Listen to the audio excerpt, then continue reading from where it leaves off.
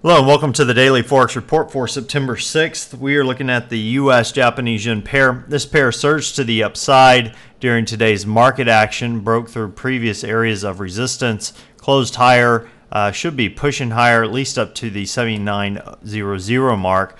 We are looking for it potentially to go as high as 79.26, possibly as low as 78.08. Look for some resistance around 79.05. And look for some support around 78.50. Now the Euro USD pair continues to move to the upside overall, broke through previous area of resistance. We are looking for it to potentially go as high as 127.26, possibly as low as 12500. Look for some resistance around 126.50 and look for some support around 125.50. Now the pound US dollar pair, this pair moved to the upside, closed higher. Look for it to continue its move in that direction, potentially going as high as 160.10, possibly as low as 158.26. Look for some resistance around 159.50 and look for some support around 158.50. Now we have the US Swiss moving sideways. Overall should be heading to the downside. Long term is down. Look for it to potentially go as high as 0.9641, possibly as low as 0.9459. Look for some resistance around 0.9615 and look for some support around 0.9500.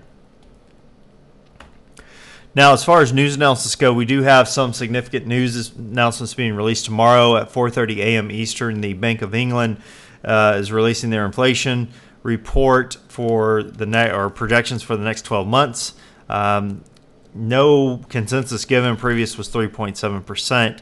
Then at 8:30 a.m. Eastern, we have the net change in employment for the Canadian dollar being released for August. Consensus on that one is that it has moved higher from a negative 30.4K up to 10K. Their unemployment rates being released at the same time, showing a hold at 7.3%. Then at 8:30 a.m. Eastern, we have the U.S.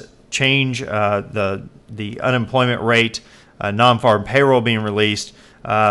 Employment rate, they're showing a hold at 8.3%. Non-farm, they're showing a drop from 163K down to 130K. Then at 10 a.m. Eastern, we have the pound releasing their gross domestic product estimates for August. No consensus given. Previous was negative 0.2%. Now, what am I looking for during this last session? Well, if we take a look at the pound broke through previous highs.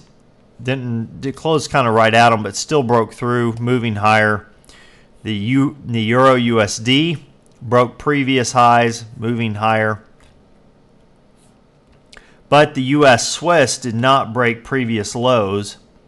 We have 3 here for a trend line. This pair is highly correlated to the Euro USD pair. This pair should be moving lower. Should have made a new low. That did not happen, so I am looking for a breakout to the downside. If you want to drop down to the 15-minute time frame and take another look at it, you can see here that trend line. You can clean up that trend line to some degree so that it is a little bit cleaner on the smaller time frames. But nonetheless, you can see we are roughly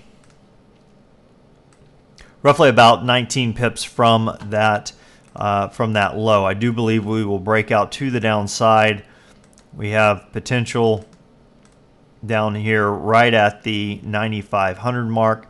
Not sure we're going to break through that point, but nonetheless, we have a good 18 pips worth of movement that I could very well see happen during this next session. So looking to sell right here.